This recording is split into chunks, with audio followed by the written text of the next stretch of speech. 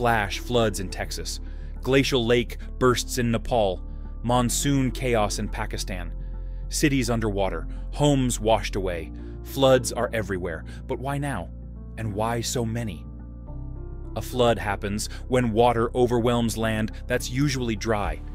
It can come from heavy rains, overflowing rivers, storm surges, or even melting glaciers. There are several types. Riverine floods, slow and large-scale flash floods, sudden, fast coastal floods, driven by storms and sea rise, glacial floods, caused by melting ice or dam bursts.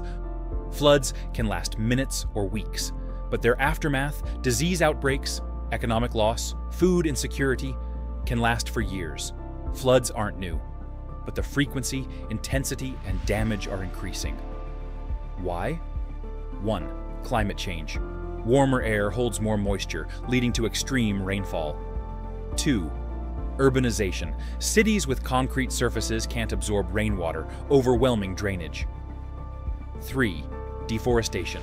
Fewer trees mean less water absorption and faster runoff. 4. Poor planning. Many towns are built on floodplains without adequate protection. 5. Melting glaciers. Glacial lakes can burst, causing sudden floods downstream. In the last decade, global flood-related disasters have doubled. Climate models predict more intense rainfall events across Asia, Europe, and the Americas in the coming decades. Let's look at recent examples. Texas, USA. Kerr County. Floods killed over 120 people. Campgrounds were swept away. Pakistan. Monsoon rains and glacier melt affected thousands, killed 79 plus. Nepal. A glacial lake outburst triggered deadly flash floods near the China border. China. Central provinces hit by flooding and landslides from prolonged rainfall. These disasters reveal a trend. Areas with weak infrastructure and vulnerable populations suffer the most. Floods may be inevitable, but their devastation doesn't have to be. Here's what helps. Green infrastructure. Parks, wetlands, and permeable pavements reduce runoff. Early warning systems. Tech can save lives with timely alerts. Better urban planning. Stop building in high-risk zones. River restoration. Natural flow reduces overflow pressure. Climate action. Reducing emissions helps stabilize weather extremes.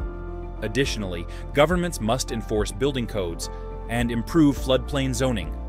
Community-based flood education can also build resilience at the local level. As sea levels rise and the hydrological cycle intensifies, floods will continue to test our cities and systems.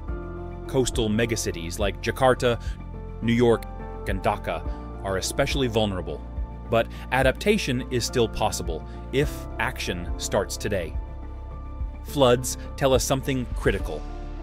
We're not separate from nature, we live within its boundaries. Preparing for floods means preparing for a future we can live in. Floods are growing deadlier, but they're not just a force of nature, they're a wake-up call.